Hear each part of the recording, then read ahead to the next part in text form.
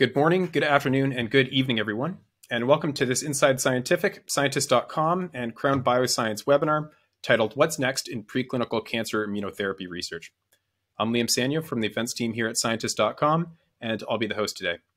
From the Crown Bioscience team, our panel consists of Dr. Gerard Govers, Director of Immuno-Oncology, Dr. Ludovic Bouret, Vice President and Head of Research and Innovation, and Dr. Leo Price, Senior Vice President of In Vitro and Head of Crown Bioscience Netherlands. So today we're going to be discussing key topics in the field of immunotherapy, including new and emerging methods, recent publications, and future directions. So with that, I'd like to welcome Gerard, Ludovic, and Leo to the virtual stage. Thanks so much for joining us here today. It's great to have you all with us. Thanks, Liam. Fantastic. Well, maybe we can kick things off with a bit of a recap question here. So why is the cancer immunity cycle relevant to the development of cancer therapeutics? So Kara, maybe you can lead this one. Yeah, well, thanks, Liam. So I think indeed, if we look in the development for drugs in cancer therapeutics, by now we all know that the first line of treatment or the standard of care that we have been using for a long time is not always the solution for each indication or for each patient. And I think, yeah, it's nice that we had this whole webinar series, of course, where we introduced and looked at the cancer immunity cycle, how we can make use of this cycle to analyze different steps in this cycle that are actually are described. So we can make use of this cancer immunity cycle to better understand immunotherapies. So, for example, all the different steps that are described that are necessary for a proper anti-cancer immune response can play a role. And this cycle can basically be off, right? So you can imagine that if one of those steps is not correct anymore, that then there's no use of the immune system to basically attack the tumor cells.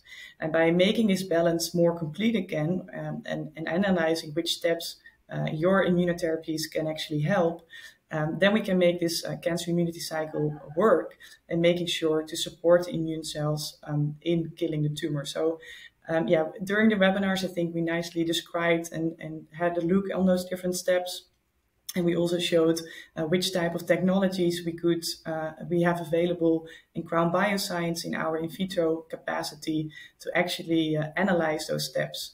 And those steps, yeah, as I said, if all of those are working in a right way, then that could lead to the right immune response that we are aiming for. So I think, yeah, during those webinars, we nicely presented those different steps, and yeah, the cycle can really help us in drug discovery for cancer immunotherapies. Fantastic.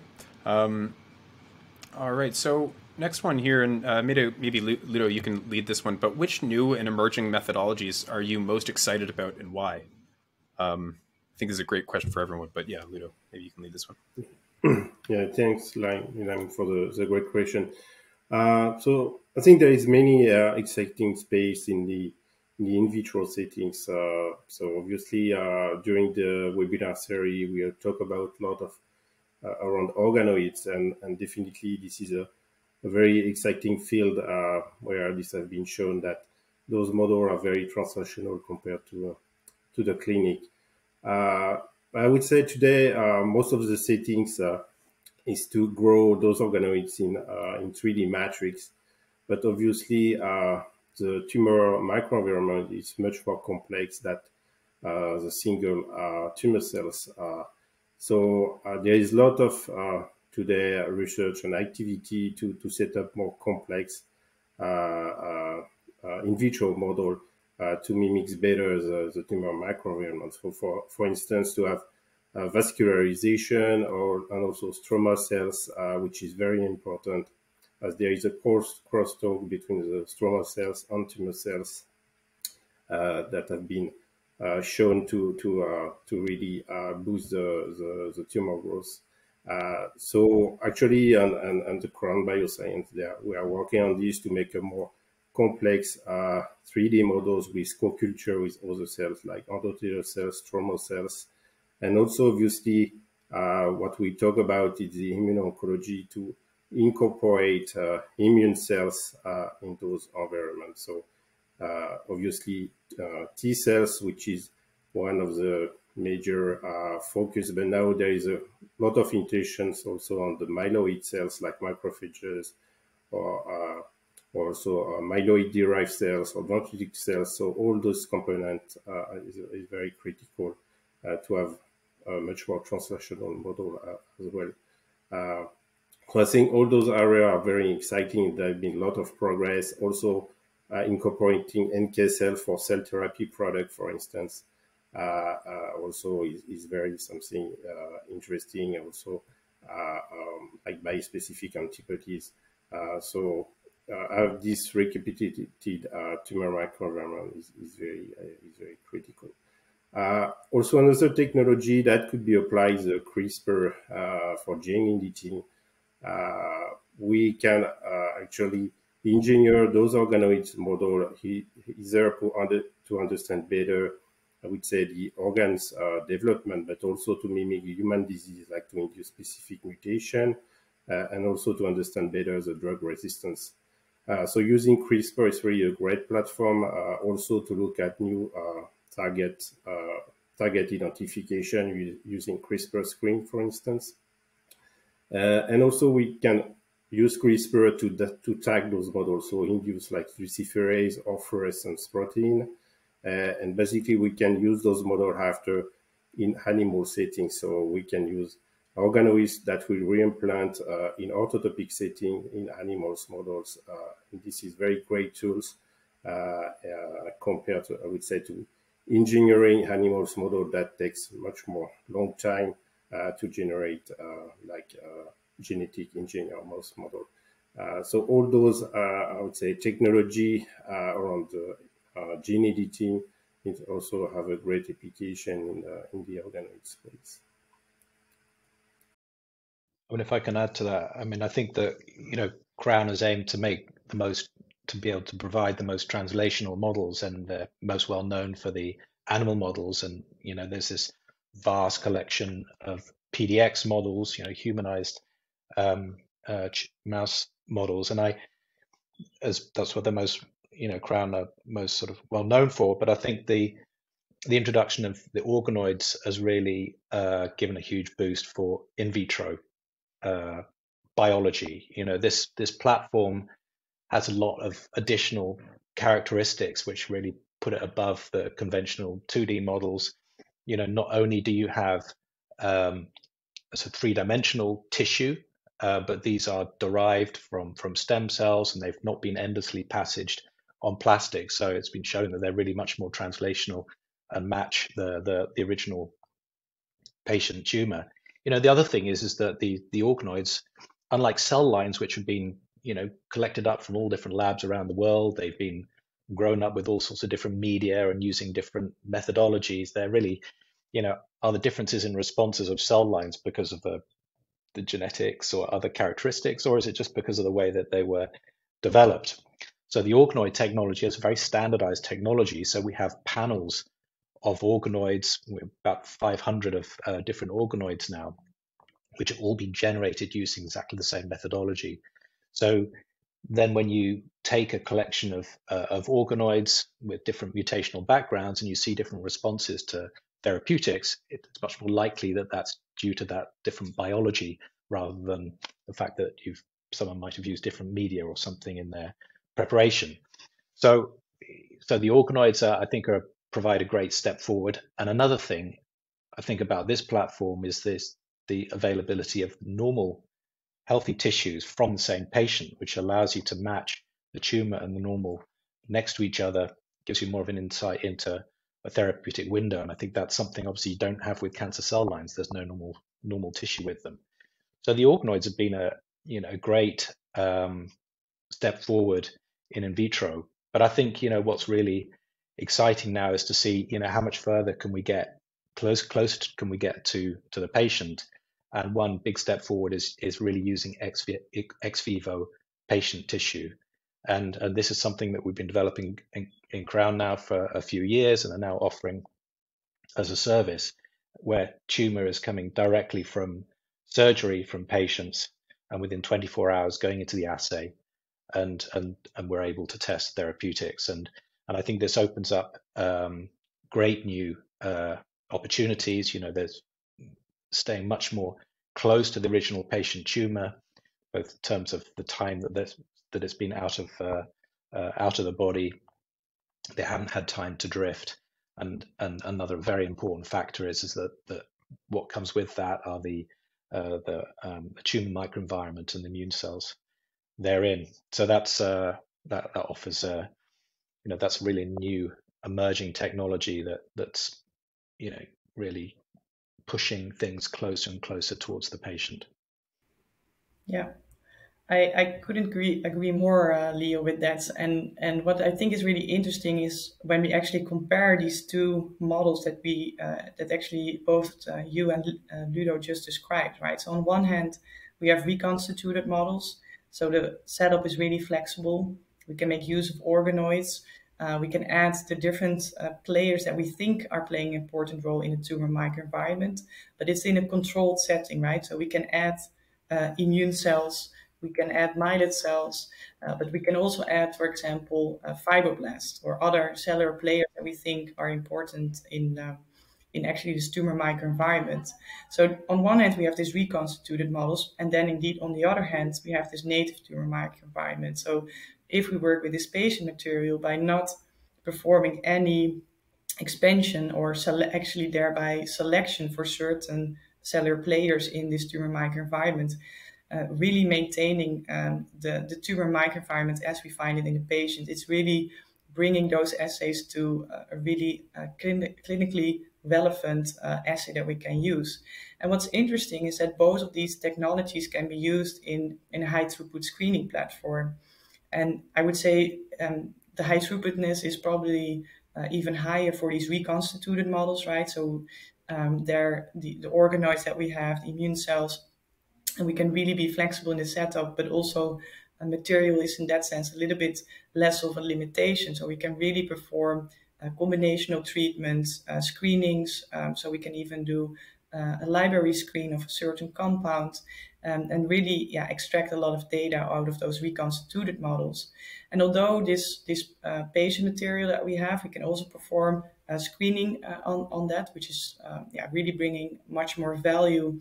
And it, as mentioned, this tissue is really clinically relevant because we are really putting the patient in a disc in the lab and thereby actually performing an in vitro clinical trial. So that's really great. And both of these technologies that do have screening capacity, making use of our high content imaging technology that we have, we can also really dive into the mechanism of action, but also in the functional readouts that we see happening by using this imaging technology. So we are not looking at, for example, only one immune cell population, does it increase or does it reduce, but really looking at the complete situation as how we had it in the dish, basically, right? So either on the reconstituted or in a complete patient, we are analyzing as a whole, and thereby, using these functional readouts is really bringing much more value to hopefully in the end the patients, but also to push the drug development of immunotherapies.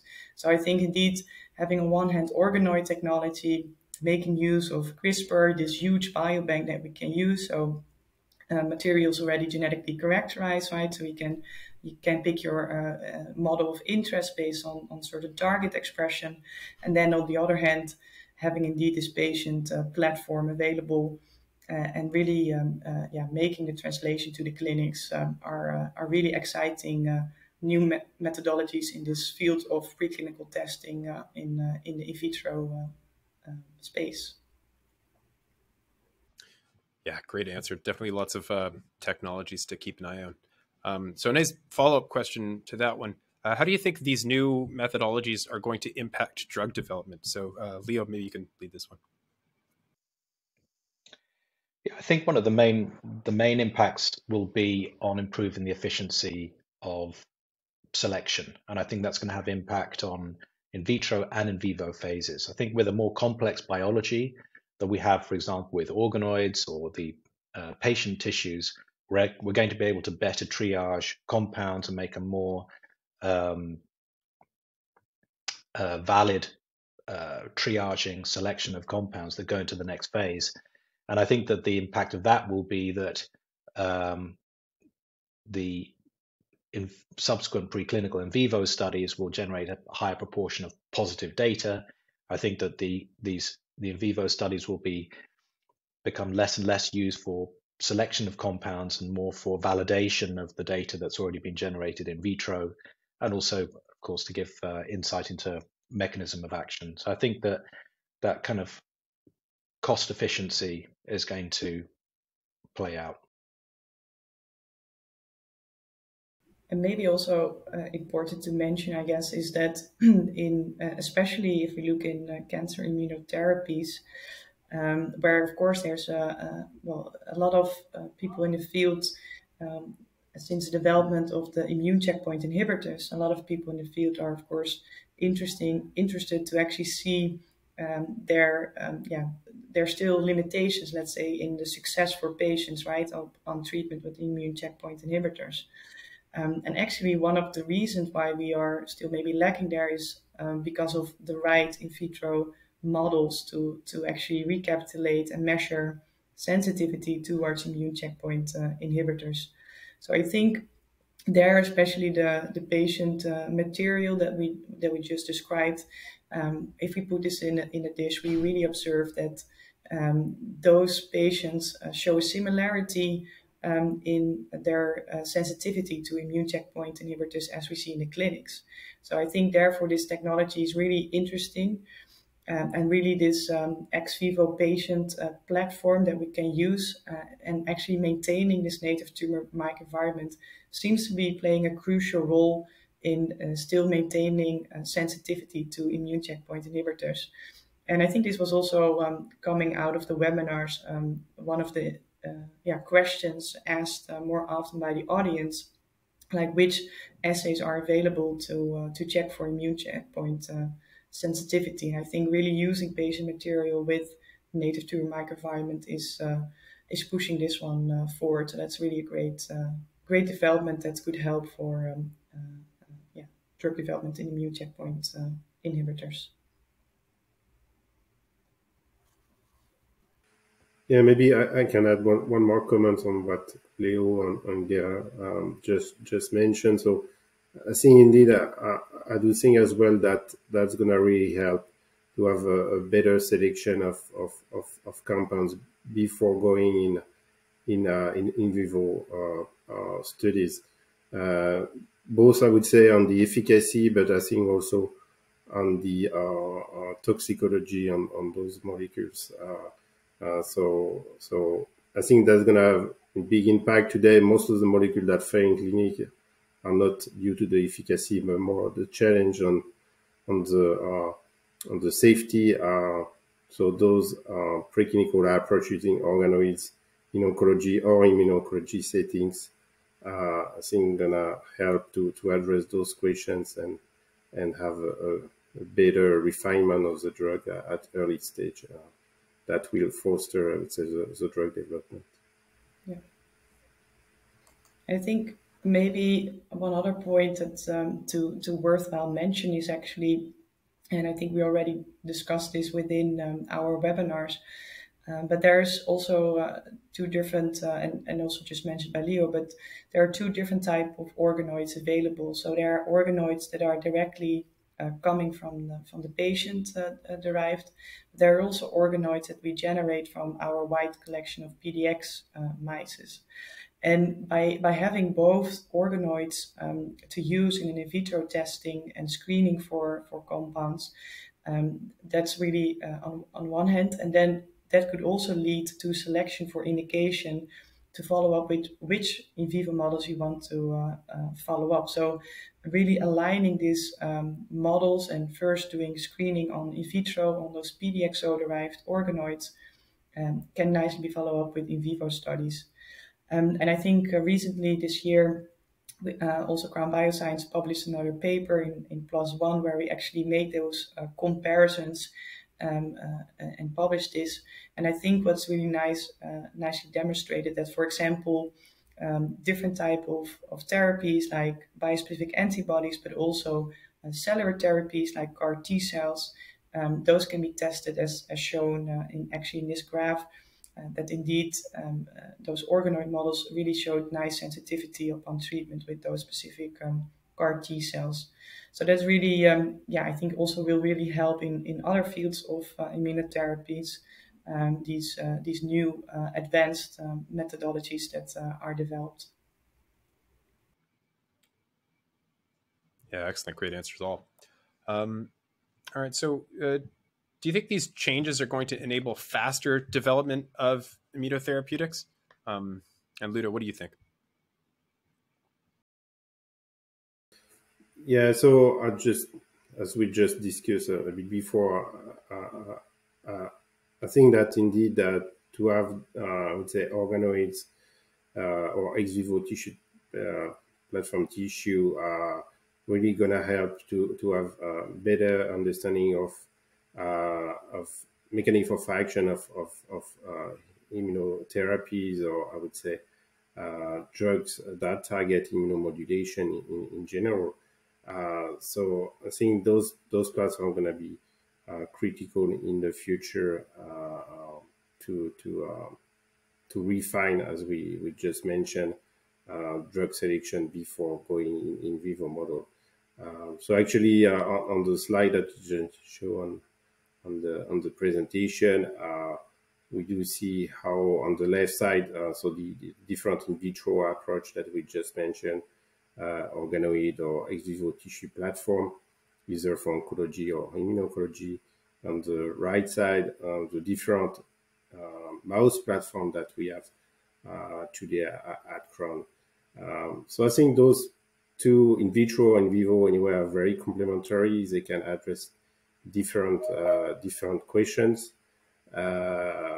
For instance, to focus on the different animal platform, syngeneic model have been the horse work for evaluating oncology drugs, but also immuno-oncology drugs. However, this is a mouse immune system with using a mouse tumor, so the biology could be different, and there is definitely some limitation.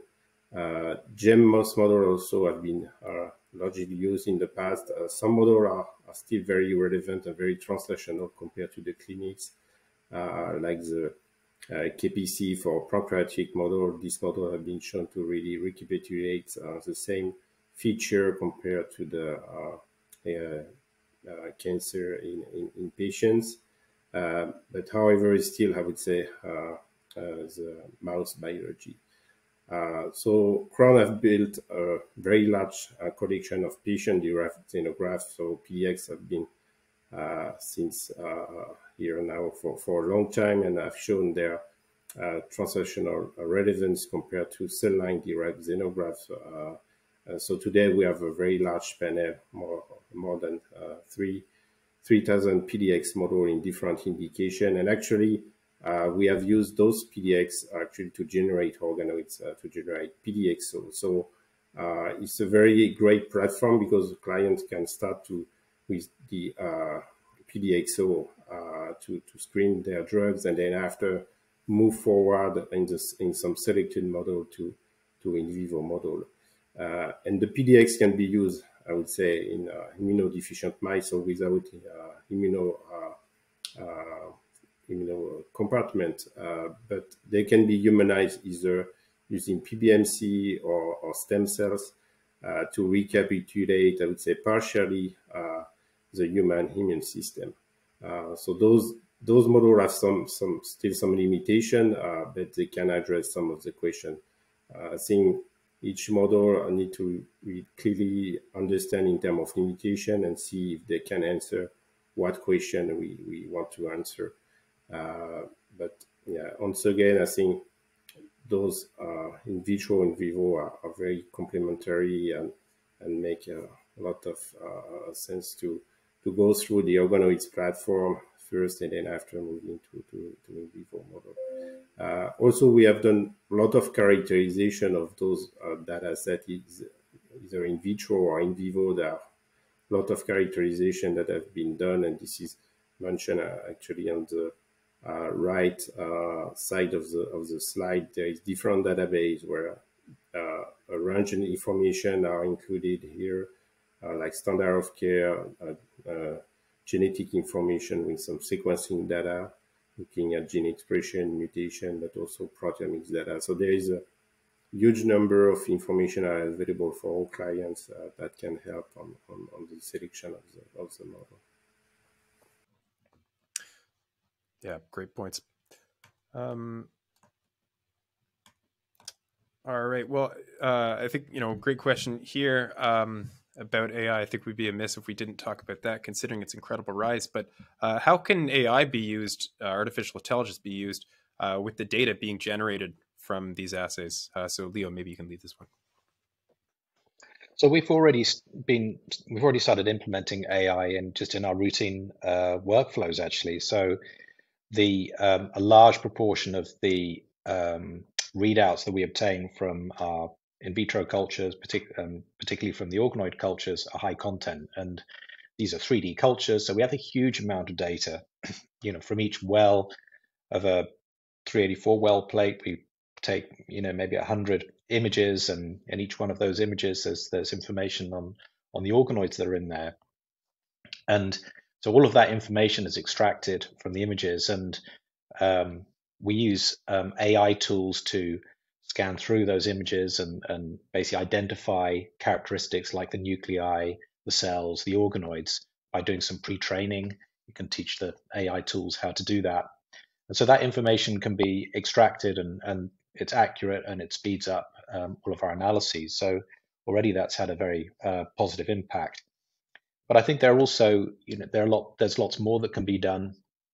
So the data the high content data that are extracted from these images is really high dimensional. It can be hundreds and hundreds of features, and so that presents an interesting opportunity to take that complex data and put it alongside other complex omics data, be it proteomics or genomics, and start to look for interesting associations. I mean, I think in the past, if you take complex genetic data and then on the other side you have relatively simple readout, and it might be tumor shrinkage, yes or no, or an EC50, there's much less information to leverage. But with a complex data set on both sides, you can really do some very interesting analyses and extract more information and make more interesting associations. So I think we're just getting started in Crown with our use of AI to analyze our data, make most use of the data as possible, and then also to link that up to other publicly available data, and then also our own internal databases of sequencing data, for example. Yeah, and also to add to this point, Leo mentioned, and we have a huge characterization, so all those information can be indeed used to either look at, for instance, biomarker discovery, and we have also other supporting platform that can be used where we have proteomics, so we can also do some deep proteomics and phosphoproteomics analysis combined with genomics, so all multiomics approach combined with the phenotyping, characterization, and also linking with in vivo data. So all those data set can be indeed used to have more deep dive in terms of stratification of response for some drugs or also, as mentioned, on biomarker discovery. Brilliant. Well, I think to wrap things up, we'll ask you three, but we'll also ask the audience, what do you believe are the greatest developments for preclinical testing of IO therapeutics? And Kara, maybe you can lead this one. Yeah, I think there are a lot, but I think one of these that we have been discussing multiple times now during the webinars and also here today is the organoid technology. and not only the organoids directly from the patient, but also, as mentioned, the organoids that are derived from the PDX mice collection that we have, and using those organoids in try to reconstitute basically the tumor microenvironment. So really performing co-cultures together with immune cells from different subsets, including potentially also other cells like stromal cells, and really try to mimic basically the tumor microenvironment of the patients in vitro. And also because, as just mentioned, that all the data that is already available from these organoid models can also really help to, on one hand, first identify which models are the best to use for your specific potential drug development that you are trying to achieve. But on the other hand, really making use of this tumor microenvironment and to complete it. So I think organoid models are really, really exciting development in the field. I think that my vote would have to go to the ex vivo patient tissue testing. I think it's a very exciting development. We could consider it the sort of the next generation of in vitro testing.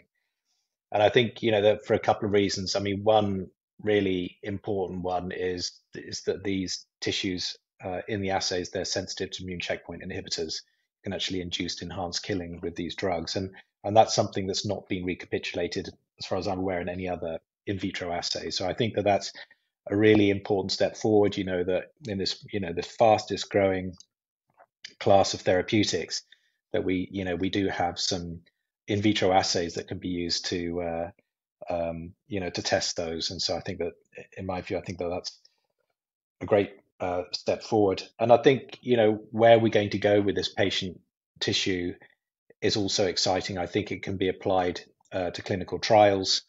It can support clinical trials. And, once we've, for example, tested a new potential therapeutic in this assay, and we can show that this therapeutic's able to discriminate responders and non-responders, that this can actually be used to help in the selection of patients for clinical trials. These clinical trials are brutally expensive, and so in the early stage, if you just want to prove that this compound can work, if you can use this assay to actually select the patients and enrich that population, then you can get an insight whether the therapeutics actually eventually can work in a population with a much smaller trial. So I think that's going to have some big impact on reducing clinical trial costs, I would think. So in my view, what is really interesting is what organoids or ex vivo tissue platform brings in terms of getting an in vitro translational platform, which can really help to fast track and foster the drug development. And particularly, it's almost impossible to test multiple hundred of different combinations, which in vivo. And actually, this is also what is happening in clinical trial, where there is a lot of different combinations that are tested, but I think that could be then better defined and refined at early stage, particularly in vitro. Let's say selecting the few combination that show the most promising results, and then after move to in vivo and select those ones to go in the clinic. So I do think really that's gonna help in terms of reducing the attrition seen in clinic in terms of efficacy, but also as mentioned before, also in terms of safety, where all those questions can be addressed early on. Excellent. Well, Ludo, Kara, and Leo, thanks so much for your insights today. It's been really a pleasure having you with us. Thanks, Liam. Thanks, everyone. Yeah, definitely. Big thanks to everyone for joining us today. And so, yeah, in closing, we hope you enjoyed this Crown Bioscience Inside Scientific and Scientist.com webinar. And we look forward to having you with us again soon. Have a great day, everyone.